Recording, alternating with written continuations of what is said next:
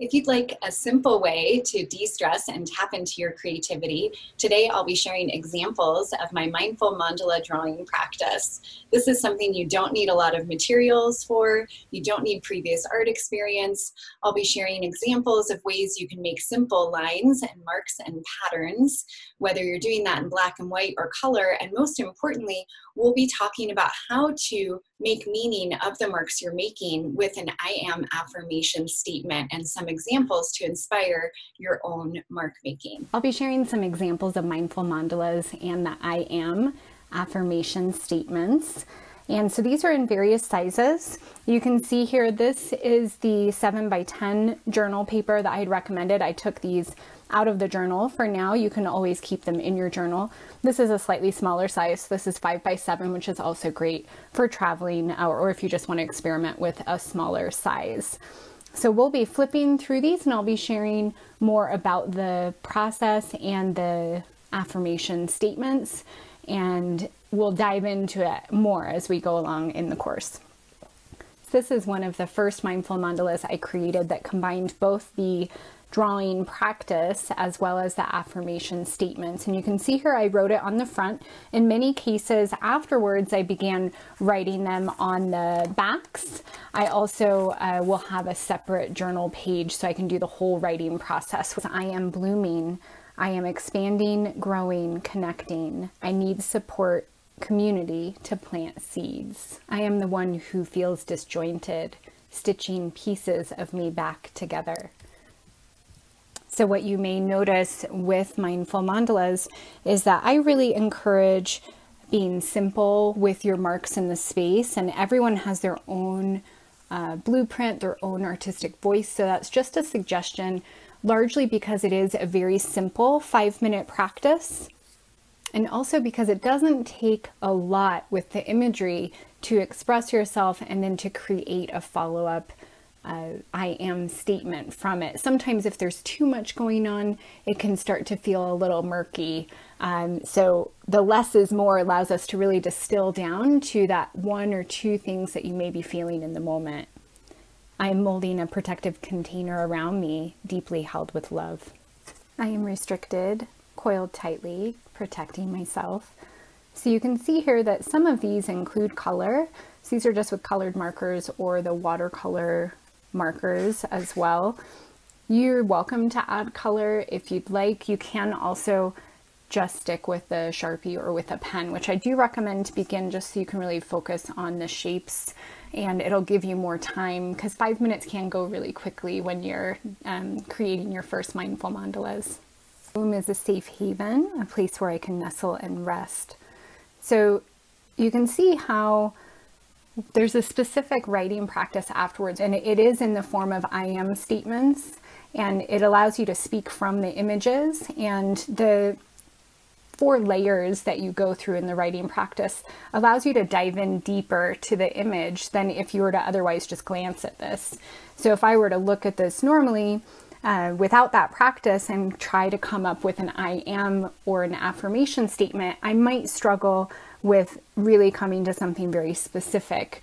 So I may say something like I am spacious, or I am rooted, or I am nestled based on this image. But you can see with the writing practice, it allows you to really clarify and be very specific. I am one who has multiple home bases. I am connected to my tribe across the globe. So you'll see this one has writing on the front again as well. It's up to you if you want to have your I am statement on the front or back. I do recommend keeping it somewhere with the image so you can always refer back to it later.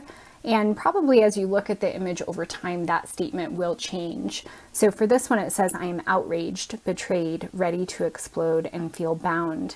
I am releasing these chains, no more hooked, no more.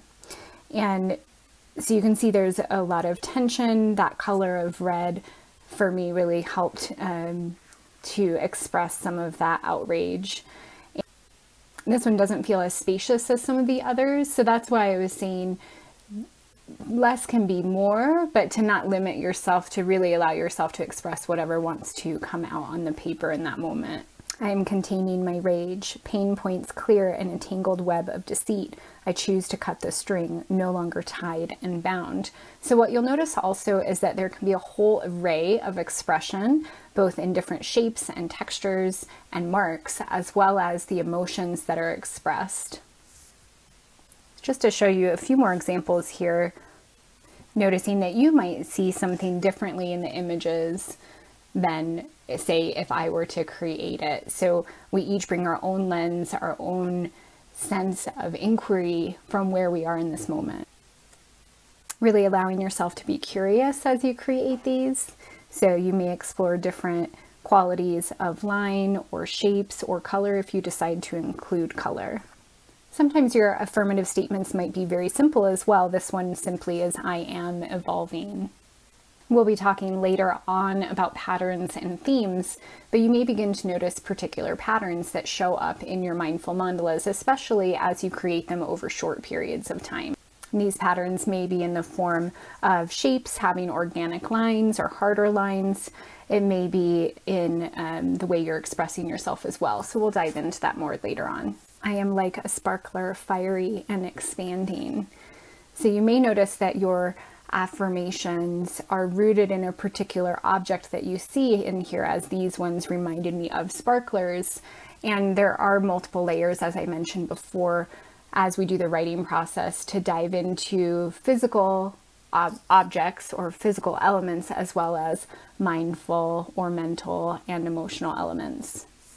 I do recommend also dating your mandalas. If they're in a journal, it's really simple to just date them one by one. You can flip through them. If you separate the pages out, or if the pages are already separate, it's nice to have them dated. That way you always can kind of keep track of that snapshot or moment in time. I am one who is suspended, tethered, holding back on my path. One who is bound up and aware of the light and passion and freedom. I feel torn between two parts. The sun will grow new seeds freshly planted. I am weighted by the past. I see where choices lead me and I make a different choice. There are different ways you can use and explore mindful mandalas. These are representing both a morning ritual and an evening routine of diving into the mindful mandala drawings and writings. Some of these include charcoal as well. That's the other material that you're seeing. I am one who is being rebirthed in dark places. And you can see here that there's not a lot of marks here on the page.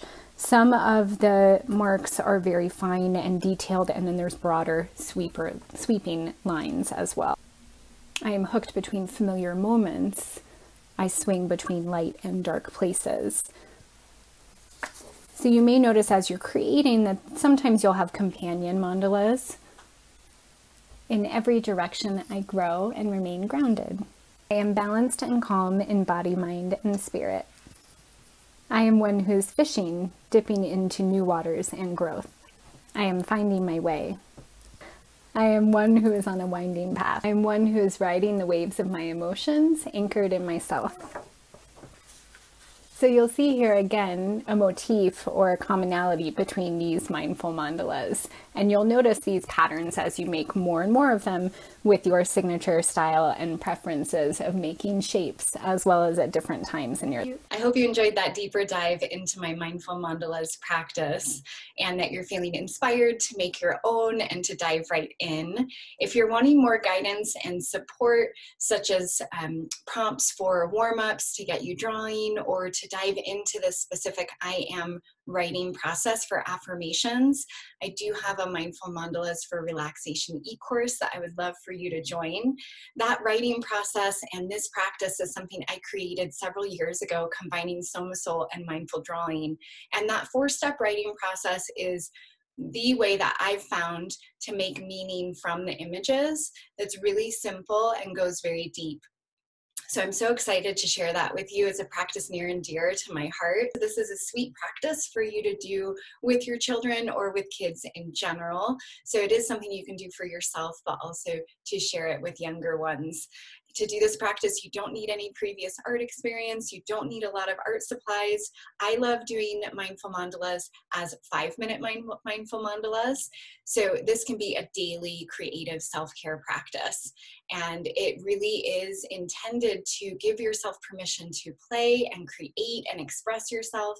It's also a way to mirror back and reflect what you're feeling in this moment. So it is an active meditation where you're being present, and it's also a way for us to create meaning of everything that's coming up for us that sometimes can be too difficult to express in words straight out of the gate. So I hope that you will join us for that e-course and connect there and share more of what you're creating. And also, I hope that you subscribe and like this video, and I will see you in the next video.